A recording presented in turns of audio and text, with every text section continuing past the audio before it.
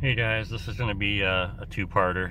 So the first part is going to be mostly about this guy right here. It's called a Scangauge2. The second part is going to be something that I found out while driving with this thing. So to get back to the first part, this is called, like I said, it's called a Scangauge2.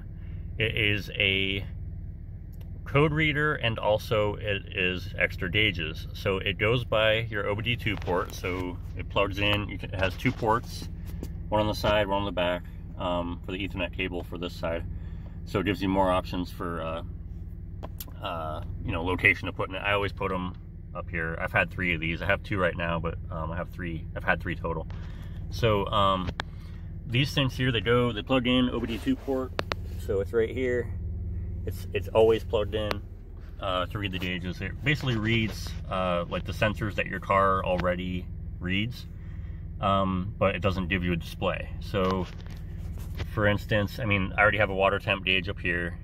It's just lines though, high and low with lines. And this is telling me that it's 181 right now. And normally it's a little bit, I just drove like a mile and a half. So normally it's a little bit higher than this. It's like a little bit higher than the mid, and it usually goes to like 202-ish. So anyway, right now, just for my trip over, my average miles per gallon was 2.1. So instant is 0. So this is, I'm gonna get back to this one. This is the air intake temperature. That's 53 degrees Fahrenheit. It is 44 outside, and it's been sitting. So as I'm doing this video, you'll see this climb. So anyway, you can hit any of these buttons. Like you can display 4 gauges at a time. By the way, they do not sponsor me. I just I have bought these with my own money, and they are really helpful if you have a vehicle that's from 1997 and up, maybe like older, higher mileage, that you want to know a little bit more about what's going on. So if you did a check engine light, you can scan it right then and there. You hit this red button for the menu, and then you just hit the scan over here. I'm not gonna do it because I don't have anything, but you just hit scan. It'll tell you no codes, or it'll tell you codes. And then, so this trip, I can't remember what this does. Oh, so there's a performance. You can do like 0 to 60 and stuff like that, which I have never done on this. I have gone through this already, and I know what it says. This car is a 2006 Monte Carlo with a 3.9 liter V6. It literally has a speed limiter at 113. It even comes up on here saying, speed limiter 113. So when I hit this, you're gonna see some numbers.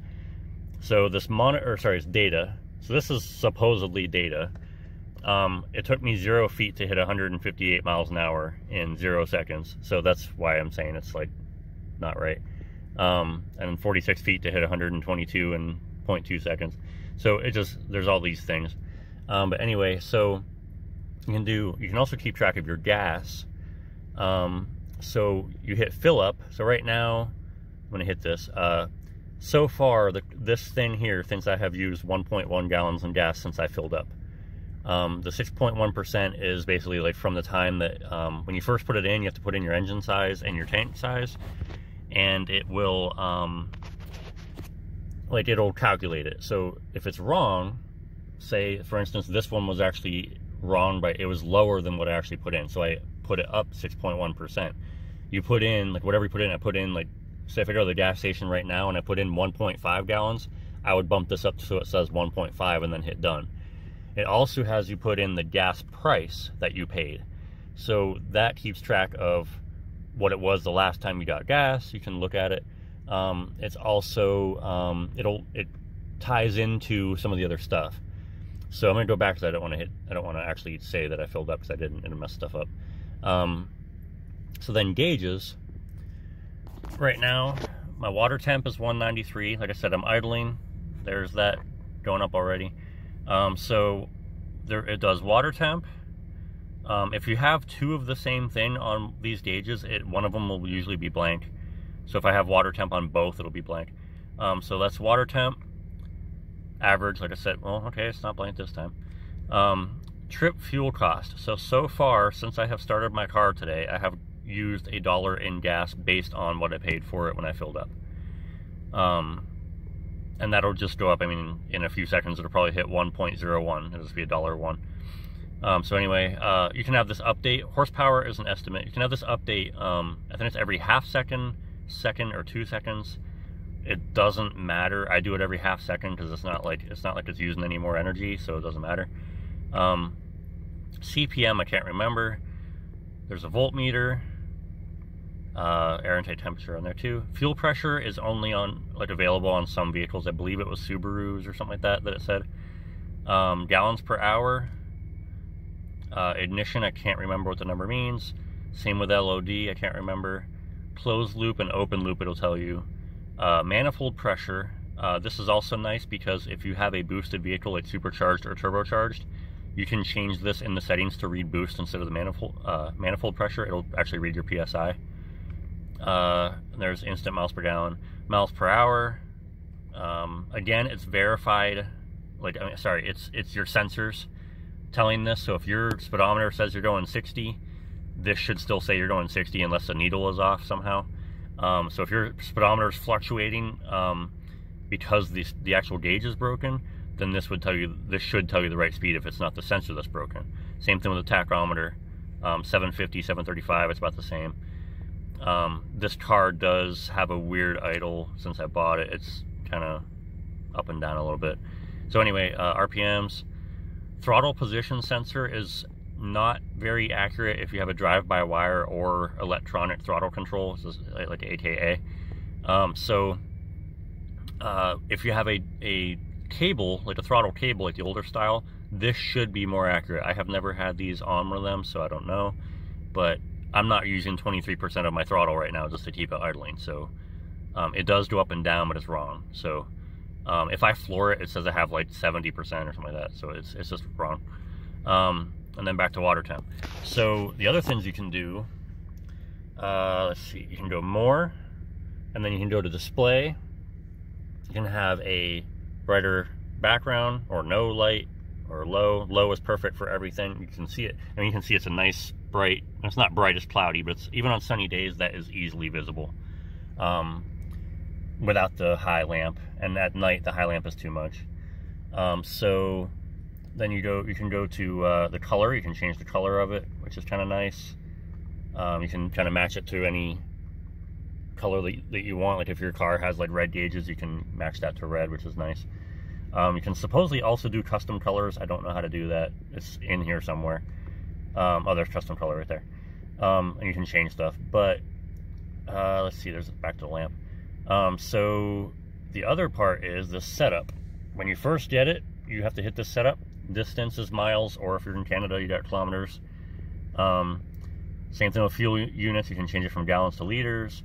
Temp, Fahrenheit to Celsius. PSI, excuse me, I think it goes to inch pounds. And then I can't remember what KP is, but you have a few options. Then your engine size. So this is a 3.9 liter. So I'm going to get back to this in a second. So, and then your tank size. This is 16.5. They say to round down, I'm pretty sure. So I did 16. But fuel type gas, currency dollars, and then advanced settings I don't even want to mess with. But going back to the engine size. So these things, I can take this out of my car right now, and I can put it into my Dodge Ram if I wanted to. Yes, there's rust on there. This is Ohio, so yeah, rust happens. Anyway, so I can take this device and I can plug it into that truck and it'll work. The problem is like, I mean, you can do it left and right. You can also get another cable for these. You can buy another cable. Has to be from Scangauge because you have to have the OBD2 port and the Ethernet on the other end. So they're not much, they're like 15-20 bucks, I think. And this is actually, I mean, it runs down through here. It is coiled up a few times underneath here. It's coiled up a few times in here before it comes out. So there's still room, you know, I could have this one over there in the corner if I wanted to. So anyway, the engine size, you have to set this at the beginning. That's how it somewhat tries to figure out the gas, like how much gas you're using, because it's displacement for your cylinders. I mean, your pistons moving up and down, so it's the actual displacement that the air and the fuel have.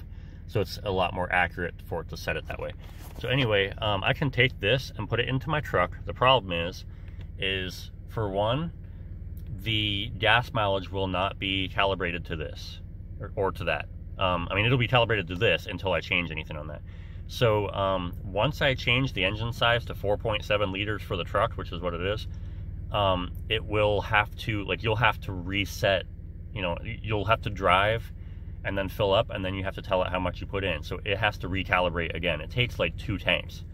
In the instruction manual, it says to take like 2 tanks. I pretty much change this when I fill up every time. I actually do change how much I paid and how accurate it is. If it's off by like 0.1 gallons, I don't mess with it. But pretty much it's pretty accurate now. I've been messing with it I've had this for like a year in here. But so see, I mean, this is a 44-degree day and my air intake's at 80 degrees. So getting to that part, with this thing here, because you can see the air intake temperature, the thing I found out about this car, which it happens to a lot of vehicles, especially cars, because everything's kind of packed in better, or I mean packed in a little bit too much. This has the factory air intake from Chevy. It just has a K&N filter in it, has the same location that it would draw air from, which is behind the driver's side headlight.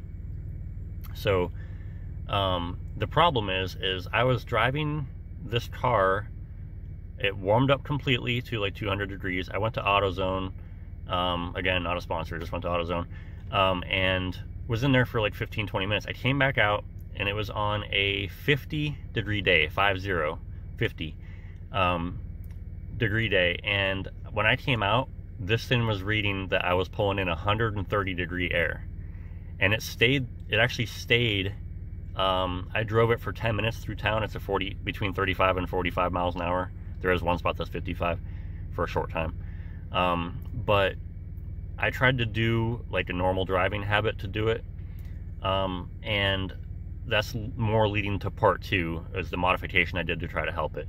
But anyway, so driving this car normally, after 10 minutes, it dropped down to, like I said, it was 50 degrees outside.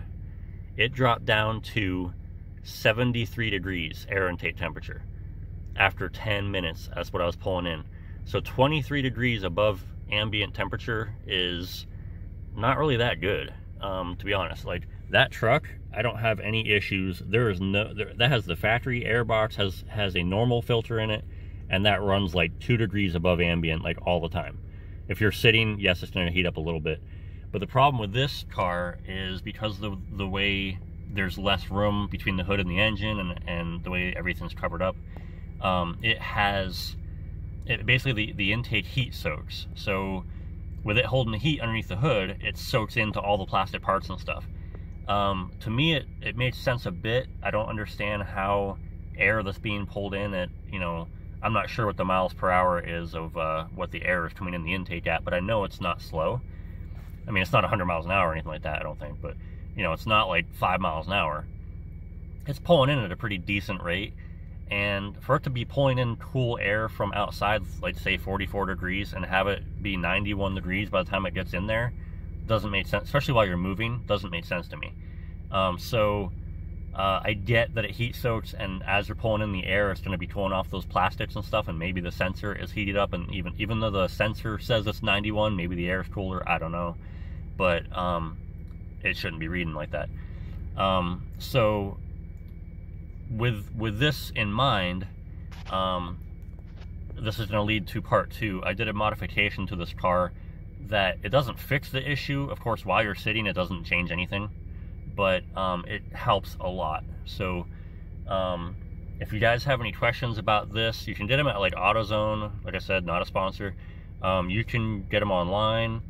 They're about 150, which, I mean, seems pricey, but to know exactly what your car is doing, like, I know exactly what my water temp is. I know exactly what my air intake temperature is. My voltmeter, I know exactly what that is. Some of the newer cars, I mean, they have it in your display. This has instant and average, like you can see average right there. The reason that's different is because this car does it from the last time I reset it, which was thousands of miles ago, and this is since I started it up last. So with me idling and everything, it's dropped down to 1.6 since I started it. So this air intake temperature is going to keep on going up and up as long as I'm running this, especially, and even if I shut it off, because the engine is hot. So I'm gonna leave that at this is gonna be the ending to part 1. I'm gonna do another video of this in the truck to kind of show you the difference. The truck does not have a doesn't have, like, I think it has my average but not my instant. It's too old. But if you guys have a car, especially an Impala, I mean, because this is basically a 2-door Impala, it's a Monte Carlo. They are the same car, just different body panels basically, and 2 extra doors on the Impala. Same engine, same transmission, everything like that. With the Monte Carlo, the only year that you could get a 3.9 liter was 2006, and this is a 2006. But it's still, you know, it's still a good engine. It still works. But so I'm gonna leave this at the end of part 1 here. Comment down below, or if you have any questions about the Scangauge. You can, like I said, you can order them online. I actually got my second one. Look for sales. AutoZone had one on sale. That's why I bought my second one in the first place. The first one, actually, I should add, I had an 03 Monte Carlo SS that I bought it with like 171,000 miles. It was a beater car. I mean, it was just for winter. And it gave me check engine lights and issues and this and that, and my gauges kept on going in and out. So I bought one of these things. Actually, I bought this one to read everything. The problem was a lot of the issues were the sensors too. It was actually a complete electrical issue that the thing had. But I was able to find out that my alternator was bad before it actually kind of went bad. I mean, it was kicking on and off, which I could see. So I basically replaced my alternator with a used one. Since I didn't pay much for the car, I wasn't going to pay a new alternator. And it saved, I mean, the battery did eventually get hurt. I put a new battery in it too, because the old battery died. The new battery got hurt by the alternator kicking on and off constantly. It killed like one of the cells in it or whatever. So after like 2 or 3 more weeks, it finally did die, and it was giving me like lower voltage the whole time, but it finally like died off. So I got that replaced under the warranty of the battery. Anyway, it tells you that you're going to have a problem if you catch it early enough on the gauges. It's just more information for you to know what your car is doing, and you can figure things out by yourself before a check engine light pops up. Or, you know, if your alternator is going bad or your battery is going bad, you'll start seeing it go up from like 14 volts down to like 11 or 12, because your battery should be 12. If you have an old battery, it will drop down below 12. It'll be like 11. So that's how you know that something isn't working right. So that's how I was able to figure out. And I kept on seeing 14, 11, 14, 11. So I knew it was fluctuating really bad. And so I replaced it early. So anyway, like I said, like 3 times already, leave questions or comments in the comment section. Like and subscribe. I'm going to try to do a few videos. This is during the coronavirus thing, so I'm just home trying to wait it out and, you know, get my business started. I'm also going to do another channel for my business. I am not technically ready, so I will, as I'm going, I will, you know, I'll put that in there so you guys can check that out too. But it's not going to be anything about cars. By the way, I am not a mechanic. I know quite a bit about cars, but I don't repair them. So like I know a lot of like specs, like horsepower and torque a mile and all that crap. Basically, if you read like a Motor Trend, I know that stuff. But to actually like replace stuff, I do my own oil changes and change air filters, and I've done wheel bearings here and there, brakes, you know, stuff like that. But I haven't done anything like major. I still take my cars to mechanics. I just had a power steering line go bad on it a couple months ago, and it just looked like too much of a pain for me to bother with, because it was through the wheel well and all that stuff. And I thought I needed a new pump, which I didn't. But that also would have been, you know, I would have spent the money and replaced it, and then still had a bad line, and I wouldn't have really known. Except for I would have seen it still leaking, but I wouldn't have known that my pump wasn't bad if I took it. You know, the mechanic put a new hose on it, and he's like, no, your pump's still good. So, you know, I wouldn't have known that. I would have spent 150 bucks on a pump. So anyway, I'll leave this open for part 2. Part 2 is going to be, like I said, the modification that I used to try to drop this temperature down. Like I said, while it's idling, it's not going to drop. And I mean, we're up to 109. I think it was like 80 something, like 84 when I started. So I started this video. So that's going to be how I didn't solve it, but I helped it. So, all right. Thanks for watching, and like and subscribe.